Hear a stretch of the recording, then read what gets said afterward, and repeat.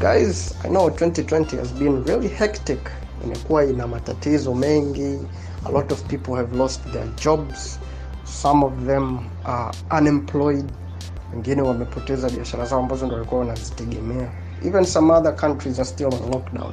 So in this era, we need something that we can keep our minds off all of this pandemic thing and off all of the hurdles, all of the problems that we have faced throughout this year.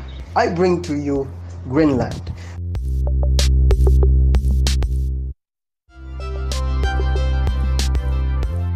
Greenland is a disaster movie that comes in its own fashion and style. Greenland imeaktiwa na watu wa muhimu sana katika tasnia ya movie. Kuna mtu kama Gerard Butler. Kwa wale mnaomfahamu Gerard Butler, ameact movie kama Olympus Has Fallen. Okay? Kwenye hii movie Gerard Butler anatumia jina ambalo ni John Garrity.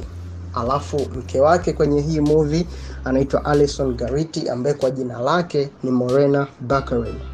Alafu wana mtoto mmoja mdogo, I think by the age of 5 or 8.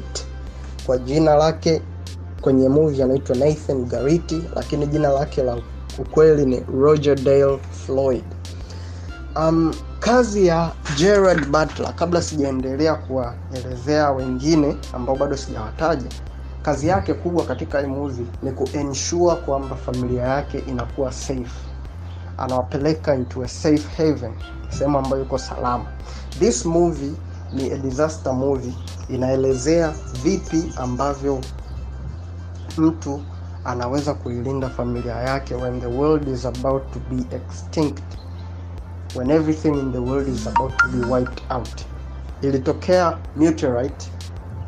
Kulikuwa kuna meteorite ambao USA wanaita the Clark. It's one of the biggest meteorite ambao wao walikuwa wanaitrace, lakini wakaja wakagundua kwamba kwa kufanya uchunguzi wao kupitia satellite zao wakajua kwamba kuna fragments zilikuwa zimetoka kwenye hii meteorite kubwa.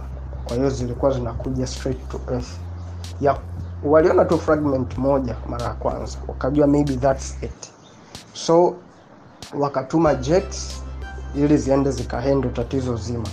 Lakini uzuri ni kwamba hii meteorite ilienda ikaangukia baharini, kwa hiyo haikuwa na matatizo sana. It didn't harm anyone. But guess what? They were wrong. Kwa sababu ilipoanguka haikutoa sauti yoyote.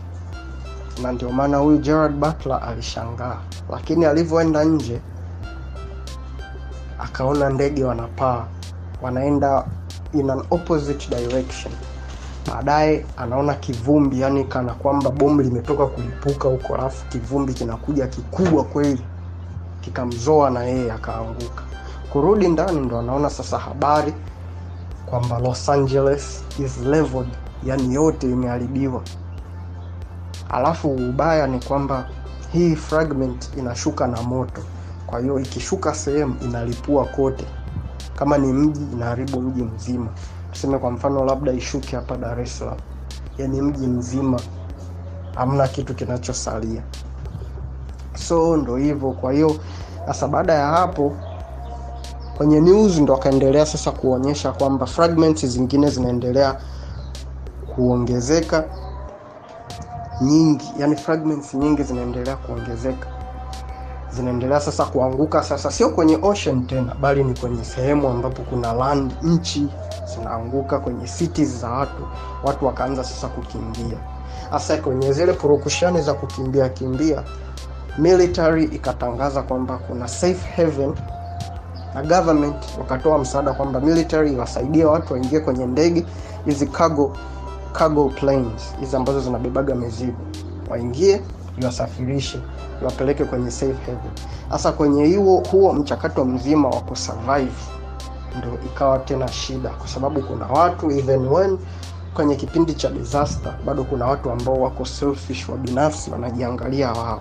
Kwa hiyo they wanted the planes for themselves na seize the moment. Kwa hiyo walianza kuuana. Kwa hiyo tena huyu baba ambaye sasa ndio John Garrity, ambaye ndio Gerard Butler, akaanza kuingia tena, akawa na mission kwanza tena kuprotect familia yake.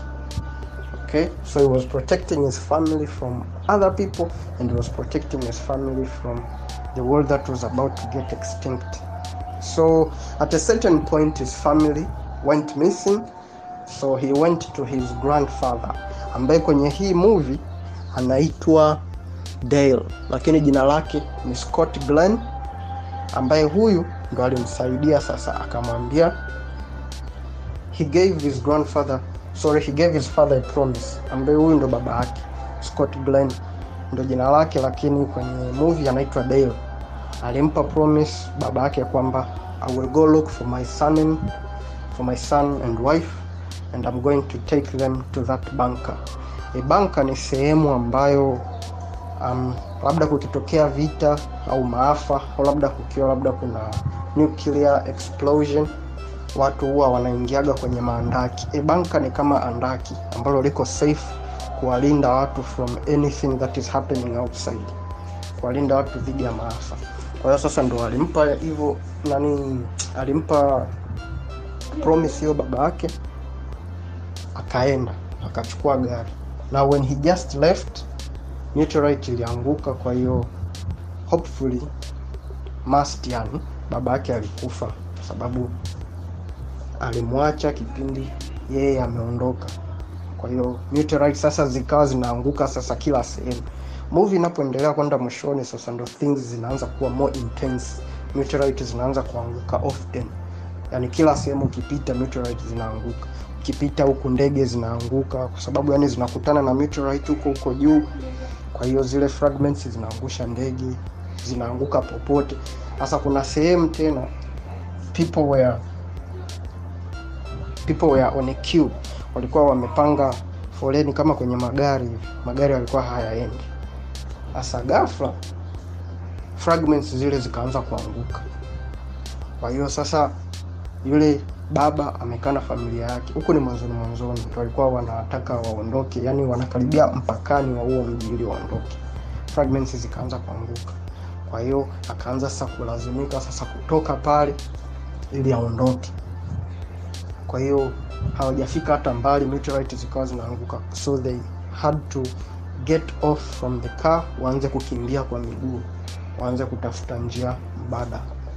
All in all, hii inaonyesha ni vipi a man has to be a man when the world is about to end. Sababu jamaa kwenye hii movie ameplay a very important part, ameicheza movie vizuri sana.